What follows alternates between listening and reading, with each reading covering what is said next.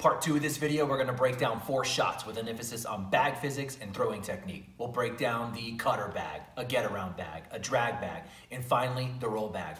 By no means am I an expert. I'm a mechanical engineer by trade, but all that does for me is nerd out on technical terms and have a base sense of what physics are going on. My theory is heavily based on observations from thousands of hours on the boards and talking through some of these ideas with some of you OG baggers out there. Let's kick it off with an illustration of a bowl sliding and rotating down a flat surface, which shows the curling phenomenon, or in cornhole terms, the cutting, just like we see on the boards. Here we go.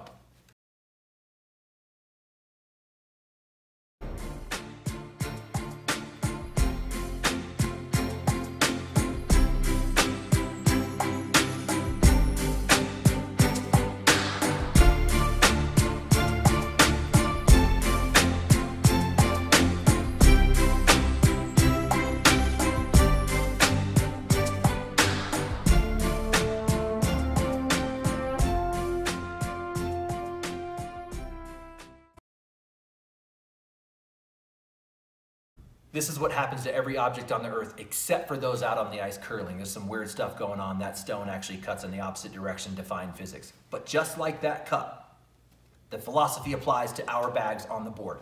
Let's run through some quick terms, then we'll cut to some live actions on the boards and break these down. So a flat bag. A flat bag is when your bag approaches the board parallel to the earth. Flat bag. A tilt bag is when the left or right side is lower than the other. Tilt left, tilt right. Front and back loaded. Same idea, the front or the back is lower than the other, so you have a pop a willy for back loaded and kind of nose diving for a front loaded. Friction. Friction is that force between the bag and the board that's going to cause the bag to slow down or change direction. You've got the leading edges and the trailing edges that we learned from the previous video. This is your leading edge, that front edge, and this is your trailing edge, the back edge. Let's cut to the boards and explain all this further. First up, we're going to baseline with a flat bag. Let's pause this bag at the top of its profile. Here the bag is perfectly flat to the ground. As we approach the board, we end up with a flat impact to the board. What this does for us is the bag stays true to the hole. We learned in the bowl example that this bag should be curling. In fact, it is. However, the distance we are sliding is 4 foot max in cornhole. If the bag was allowed to slide much further, we would have observed the curling phenomenon. Also, what is happening is high bag profiles don't slide enough, stopping before curling occurs. So for the game of cornhole, a flat bag stays true to the hole. We'll break down the science of a cutter bag next, which shows that curling phenomenon. For those of you out there wondering why my perfectly straight bag to the hole cuts away from the hole, you are not throwing a flat bag. Next, we'll break down the cutter bag. Look at this bag. It is not flat. Here is your angle of tilt. We won't get into grips and releases in this video to achieve this tilt, but observe the bag is tilted low side to the throwing hand. This would be the opposite for a right-handed thrower. Also notice we see the white writing on the top of the bag. A cutter bag is also front-loaded. As the bag approaches the board, the bag impacts both on a tilt and front-loaded. What this is doing is significantly increasing the coefficient of friction on that leading edge, forcing the bag to cut in the opposite direction of rotation like we saw in the bowl example.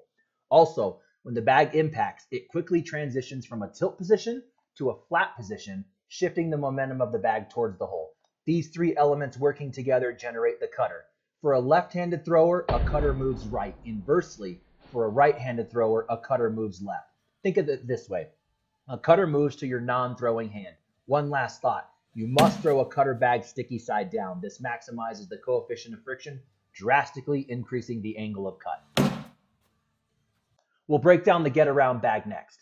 Unlike the cutter bag, we need a flat bag. Observe the flatness. As the bag approaches the board, our landing spot is in line with the hole right behind the blocker. Notice we are coming around the opposite side of the blocker as we did with the cutter bag.